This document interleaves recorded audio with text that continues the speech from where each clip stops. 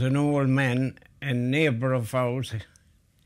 He had 34 acres of land, and he had an old thatched cottage, and the roof fell in. Myself and my brother, we used to rent the land from him. And when he died, he gave me the land. So that's how I got into farming on my own account. First of all, I was serving my time as a mechanic. I fell on ice and I had got an infection in one of my eyes. So I spent a year in Dublin in the Eye and Ear Hospital.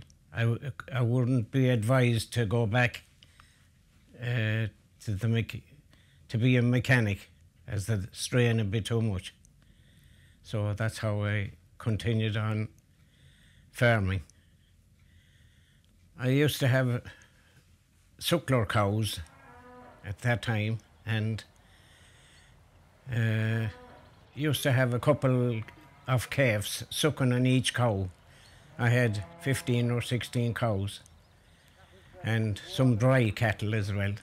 I was happy enough farming and we got on fairly well.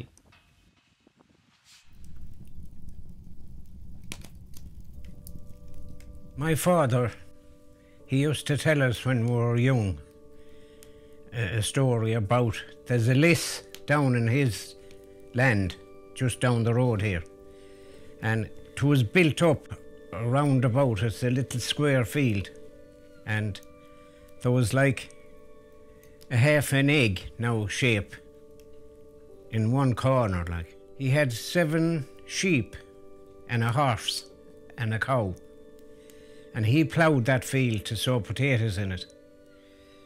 And when he did, the hoofs fell off the horse, and the horse died eventually, and the cow died, and I think 5 sheep died out of 7. The priest said he'd come over the next day, and he brought his prayer book with him and hole of water, and he'd bless the field. But he started down at the head of the village there, and he came up and he was reading prayers and shaking hole of water all the way up to this field here. And he went around about the square there, and he told them never any of his family to put a spade on it, to dig it, but they could cut grass in it. And he warned his father, and my father told us never to dig anything in it or ploughed, that there was no explanation for it. But sometimes, maybe in places like this, there was children buried or something. So that's all the information we have about it. Anyway.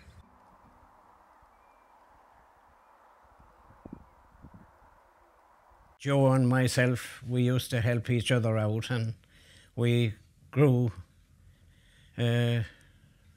vegetables and potatoes and sowed potatoes. And at that time, there wasn't too many doing that, and it was easy to sell what we had.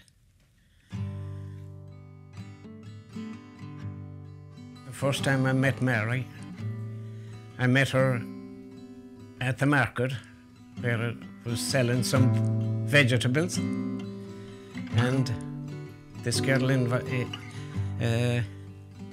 introduced me to her. So anyway, we agreed to meet again on the Sunday night in Abbeynockmy Hall, where there used to be a dance at that time.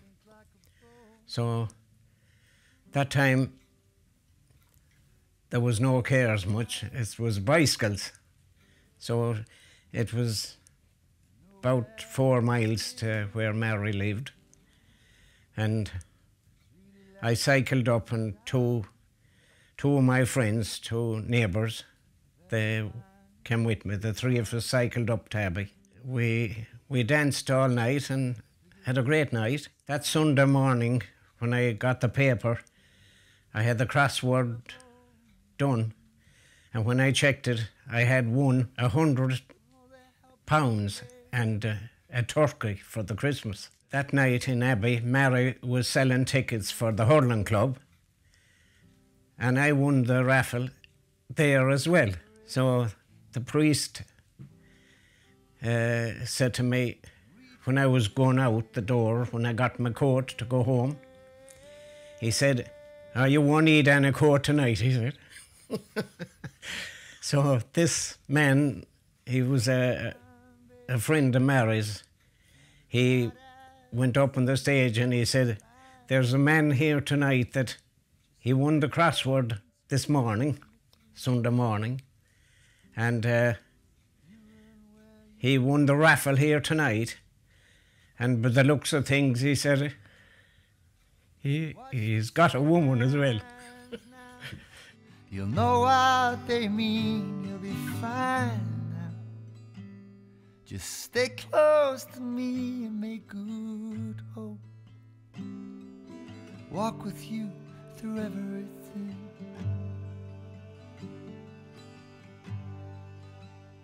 La, da, da.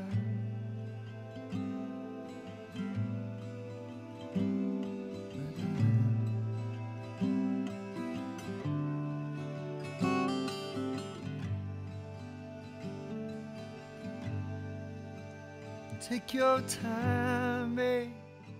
It's not as bad as it seems. The most amazing thing that happened to me was when I was a young fella, myself and my friend, a neighbour over the road. He's in England with years.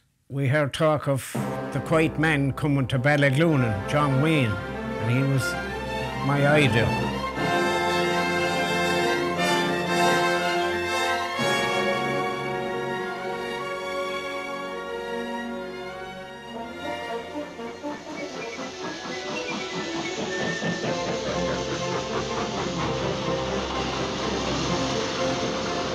As you can see here on my right, there's a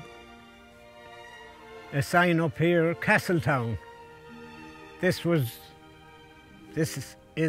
Ballyglunin, but for the Quiet Man they called it Castletown. I always liked John Wayne, big man, but I couldn't believe I was standing beside him in Ballyglunin railway station. So I remember John Wayne, the train pulled into the station and John Wayne got out, and John Wayne said to him, "I want to go to Innisfree." Innisfree, 5 miles. So there was a caravan there as well where they were photographing and all that. John Wayne, he must say it about 15 times, "I want to go to Innisfree," till they got the right pitch or right sounder. So anyway, he sat up in the sidecar, and there's a bridge, a railway bridge that goes, you can go under the bridge to get to the other side, like. The train backed down to the bridge. There was a fella up in a high, the field was high inside, and he had one of those cloaks over his head. That's what they used to have that time when they'd be taking photographs of something happening. And there was a cow up in the land, up in the corner where he was. And the cow was looking, she didn't know what was under the cover. So the cow made a sweep for the fellow with the cameras, and he just dropped them and ran, and the cow after him. So we were the two nearest to where it happened, like, and the man with the camera asked us to keep the cow away until they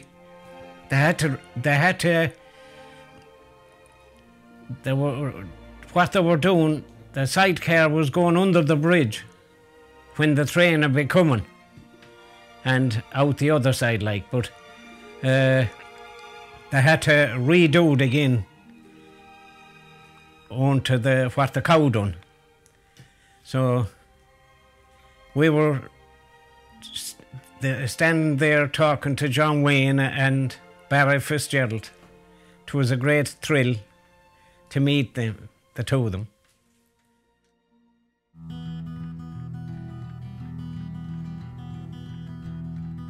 I remember in 1947, one Monday morning,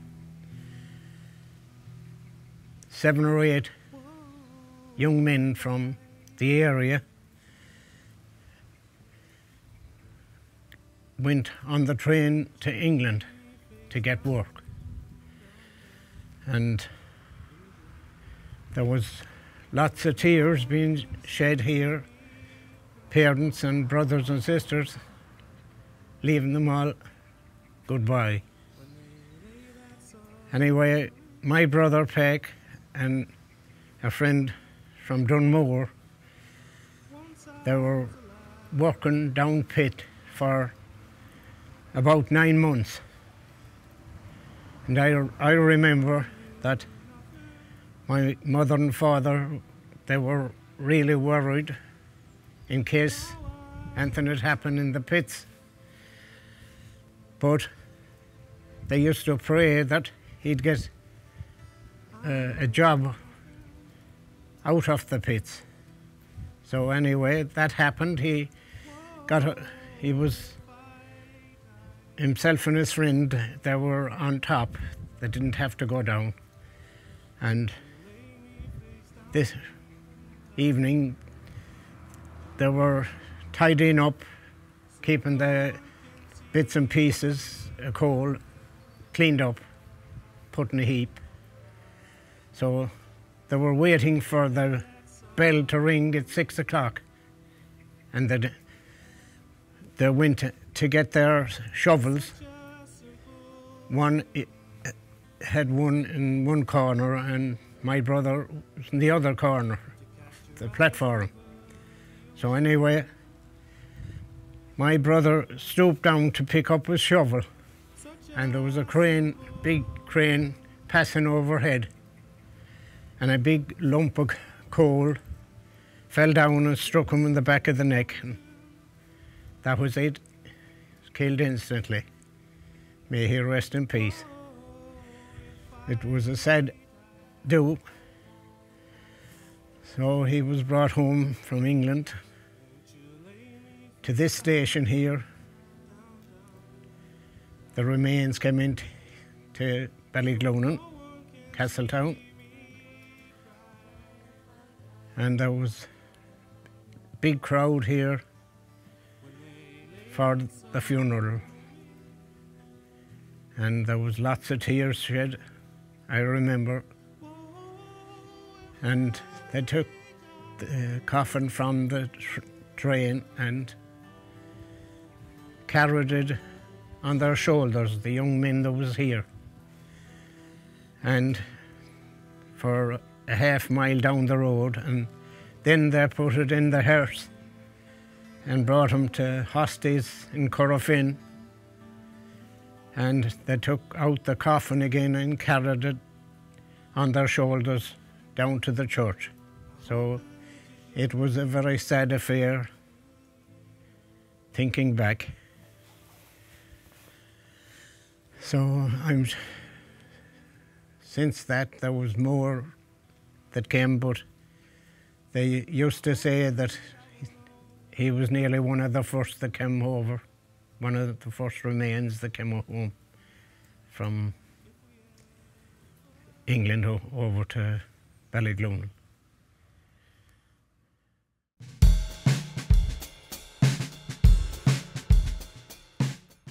We're 49 years married, the 22nd of February, and we celebrated our anniversary Sunday.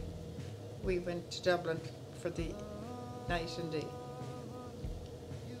So, Up to your son, Thomas. up to our son, Thomas. And we went out for dinner. And that's it. So go on, you. So we had 49 good years, even though I suppose there was highs and lows, but the highs took over from the lows. And we have 7 children in that 49 years, all scattered, all married. We had a good life together, and everything went fairly good for us during our lifetime. So next year we'll be 50 and we'll have a big hula. if we're alive. With God's help.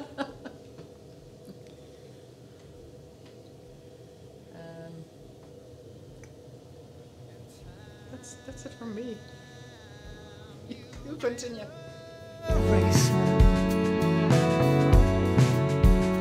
You've been running out on me.